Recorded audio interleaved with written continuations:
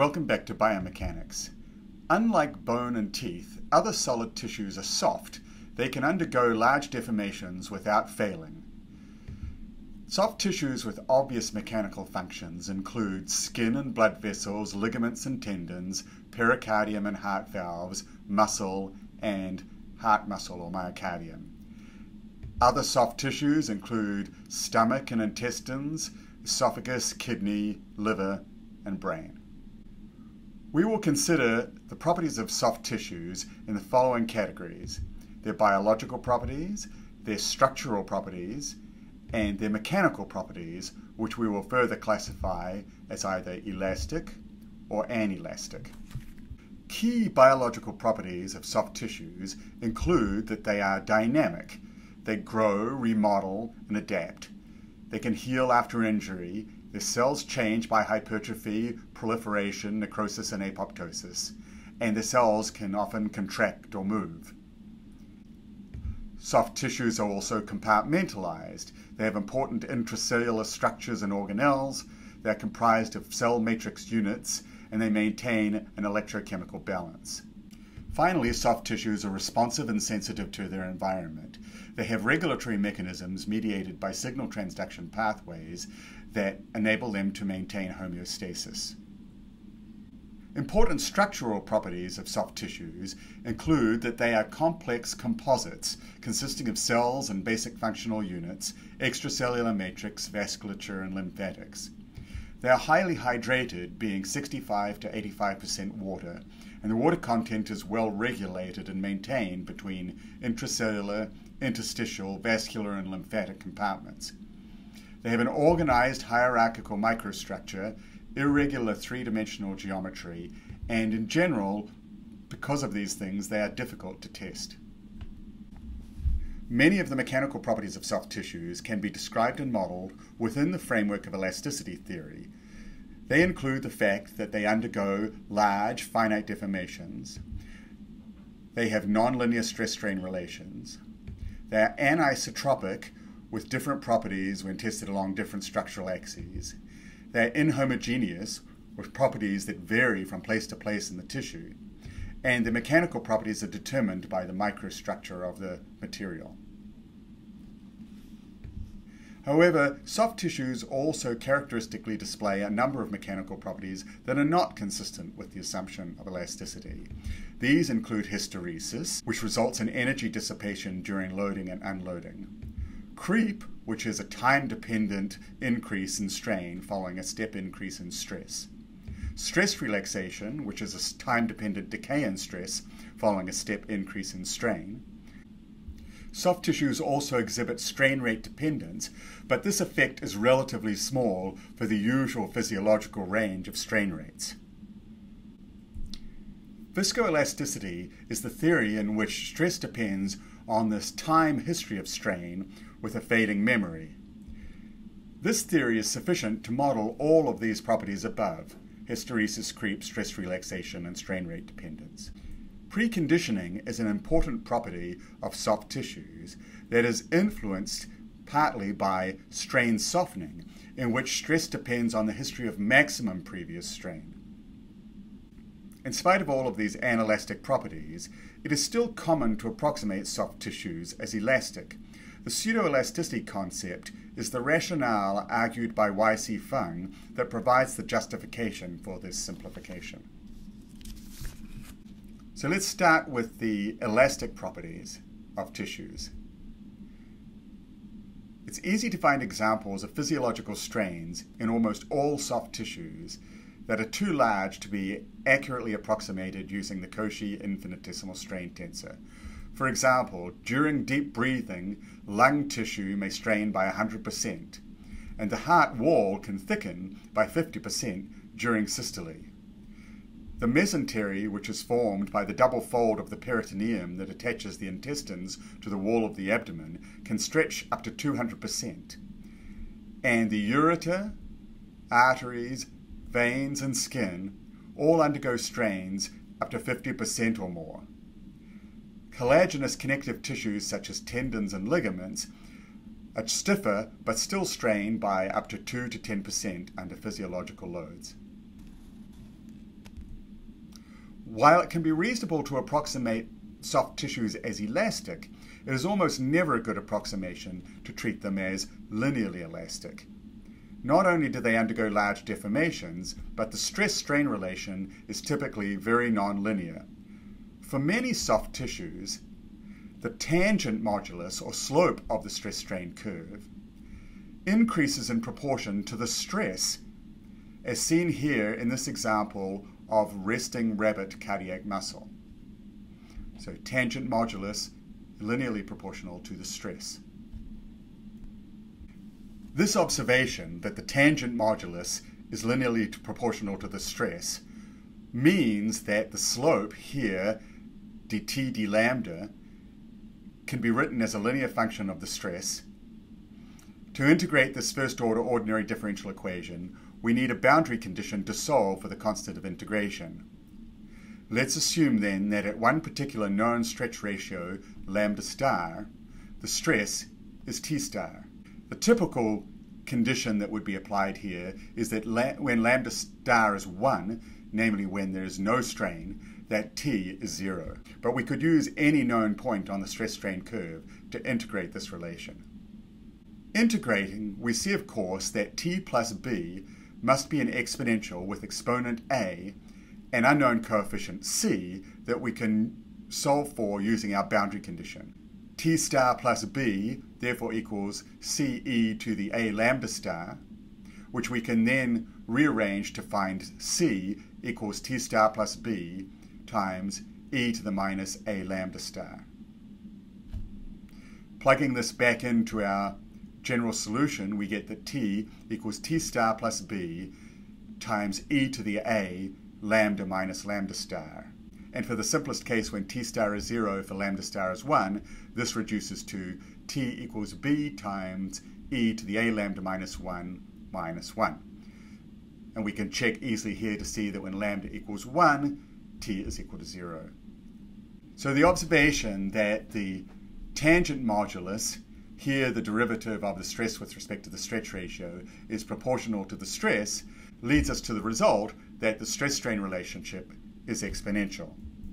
And this exponential stress-strain relation works well for many tissues, including cardiac muscle, skin, and ureter, but not all tissues. For example, ascending aorta is not well described by a single exponential function. Another relation that works well for some tissues is the power law approximation. For example, in the cornea of the eye, plotting the log of the stress versus the log of the strain gives a linear relationship suggesting a power law of the form T equals alpha e to the beta. Here we have an extra coefficient es. Measuring these coefficients, alpha and beta, in cornea under uniaxial tension, we see that beta, the power for 3 different species, is very close to 2, suggesting that a quadratic stress-strain curve is a good approximation for the cornea.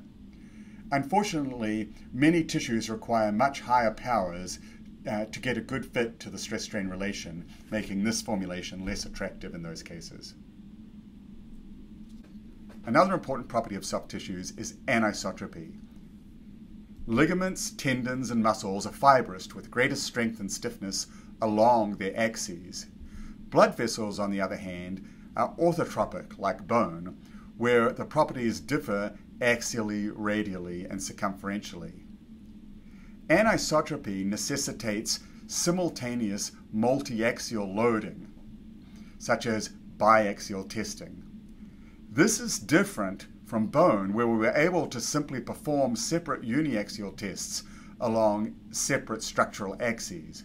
In soft tissues, this is not enough because there are typically nonlinear interactions between the stress and strain in different directions. For example, if an artery is loaded longitudinally, the circumferential stress-strain curve changes. And conversely, if the artery is loaded circumferentially, for example, it's inflated, then the longitudinal stress-strain curve is affected. So therefore, we need multi-axial tests where we simultaneously change the strain in multiple directions.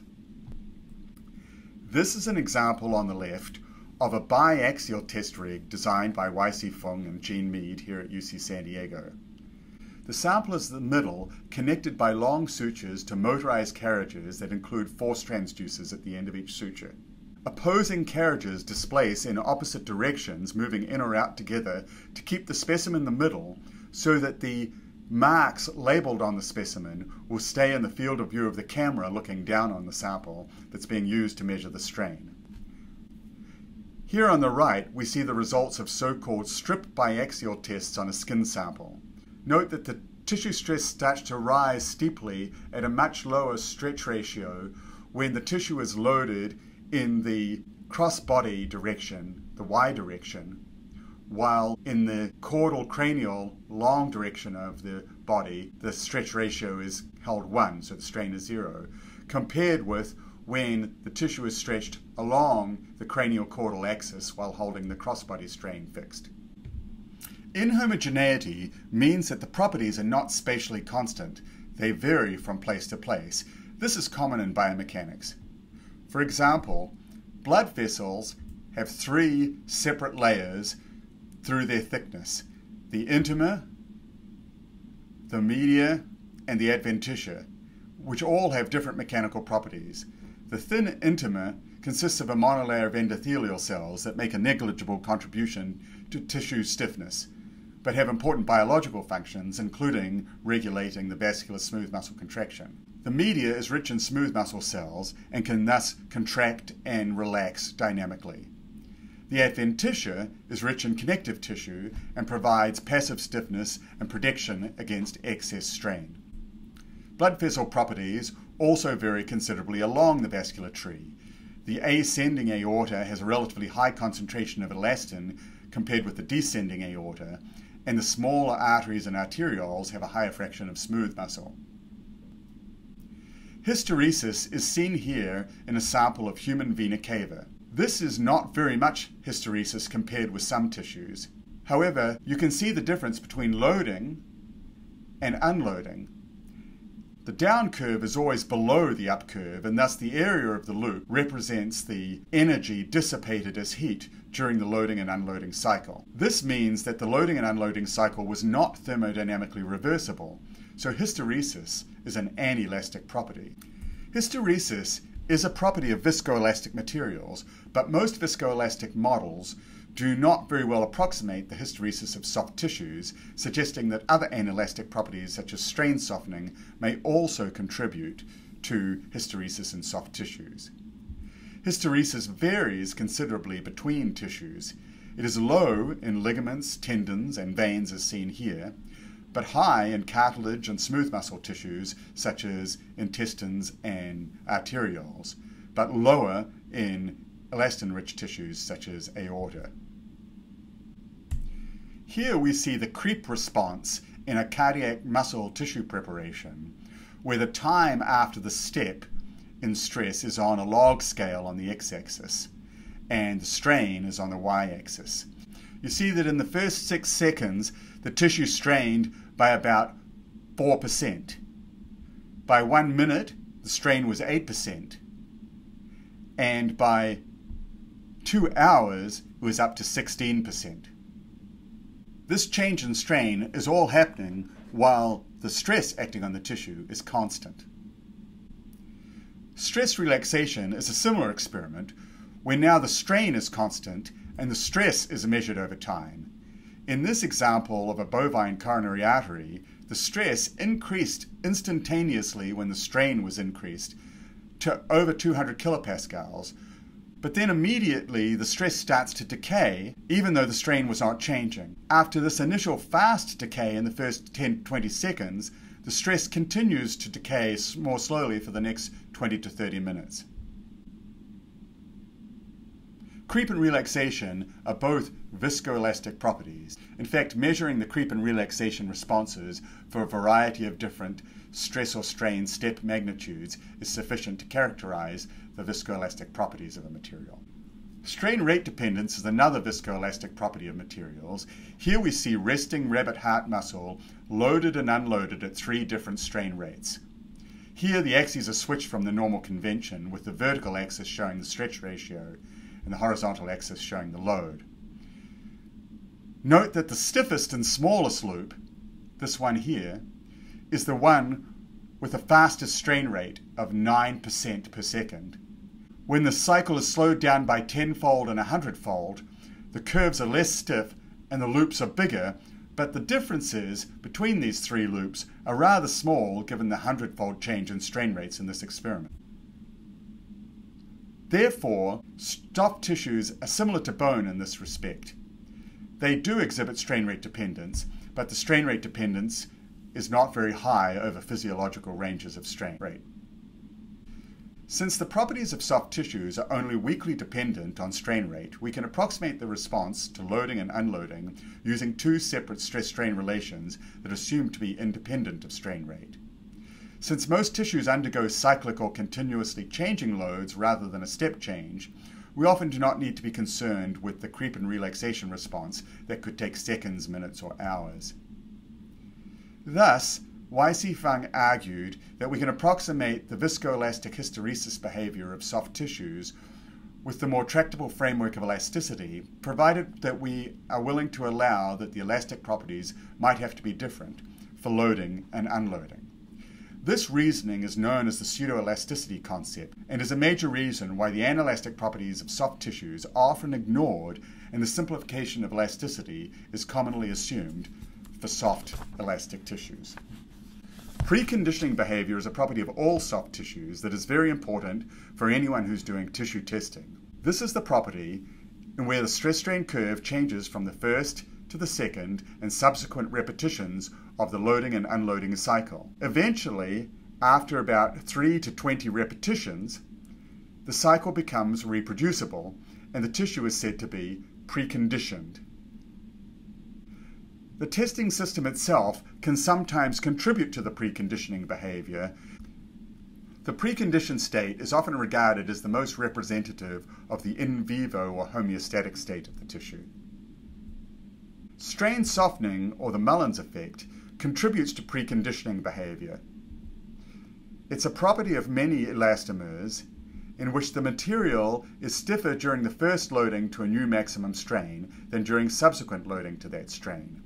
This is something that you see when you inflate a rubber balloon for the first time. It's harder to inflate the first time than during subsequent inflations. Here, in a test of jejunum from the small intestine of a guinea pig, when the maximum pressure was increased from 3 to 6 to 9 to 12 to 15 millimeters of mercury, the preconditioned pressure volume loop became softer and more compliant. Emery and Gregerson demonstrated that this is a major contributor to preconditioning in the passive heart and the small intestine. In other words, the difference between the first cycle and the second was much bigger than the difference between the second and subsequent cycles. Strain softening is usually thought of as some form of damage in materials like rubber for which it is fully irreversible. But strain softening in tissues tends to reverse after enough time. It may be associated with breakage or scission of intermolecular crosslinks that biochemically reform. Strain softening is not a viscoelastic property which is determined by the time history of strain. Strain softening is determined by the maximum previous history of strain. Here, the y-axis represents the amount of softening that occurred in the previous experiment in the guinea pig jejunum, plotted against the time history of the loading. And you can see there's only a weak correlation. But when the softening is plotted against the maximum previous strain or volume experienced by the preparation, you can see there's a much stronger correlation, suggesting that strain softening is determined by the history of maximum previous strain, not the time history of the strain.